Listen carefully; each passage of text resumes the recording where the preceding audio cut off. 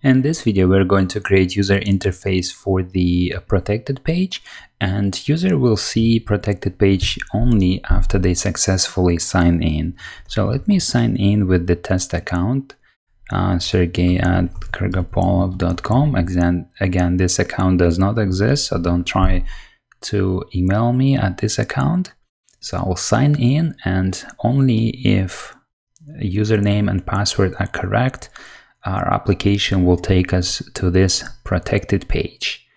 Okay, so we are going to create this one, and this load member profile is going to be a button.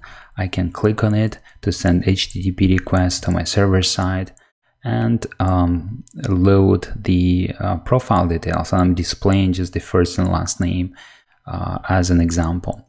Okay, so I'm going to move my main storyboard a little bit to accommodate some space, hide the bottom panel here, and I'm going to use, let's just use view controller. That's simpler, but I could have also used navigation controller, and I have plenty of examples of how to work with navigation controller. So if you go to my Swift developer blog and then under find videos, search for UI navigation controller,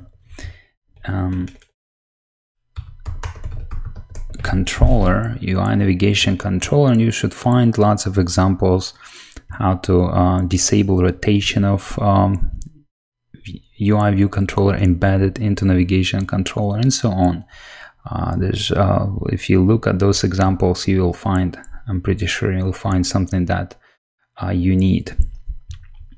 Okay, so let's go back to this example. I'm going to use a simple view controller, but I will need a navigation bar. So I will look for a navigation bar. I'll drop it here, right under the status bar, and it has a title. I will change this title by selecting it, and to change the title, the easiest way is to double click on it, and then I will type home, and that will be my title for the home page.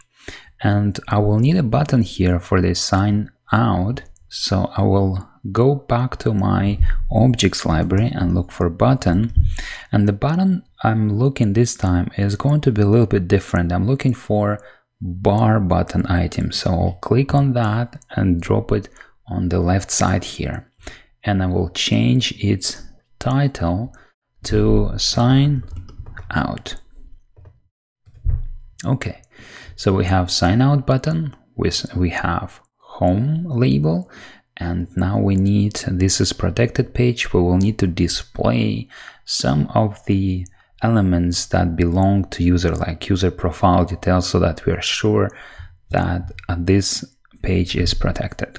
Okay, so what I need another button.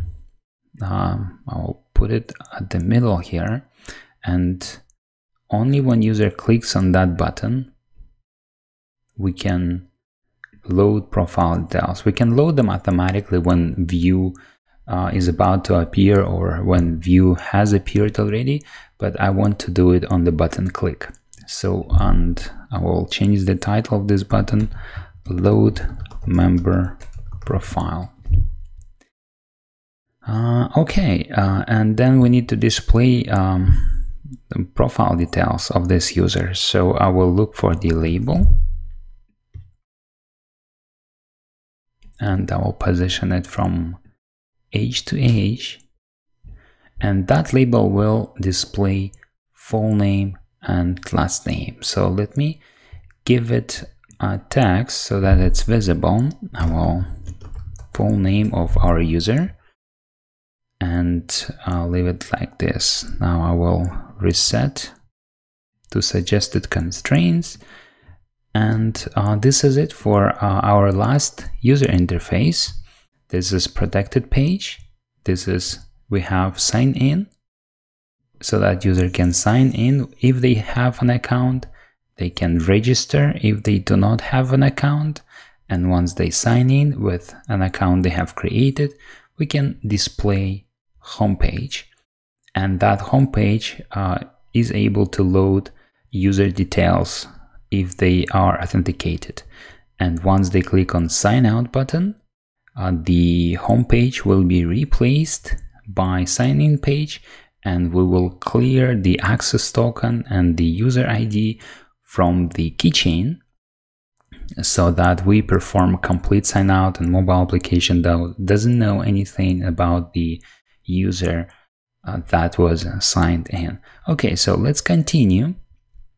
And in my following videos, we will connect all these pages together. We will create outlets for each of the text fields and for each of the action buttons, and we will actually write some Swift code.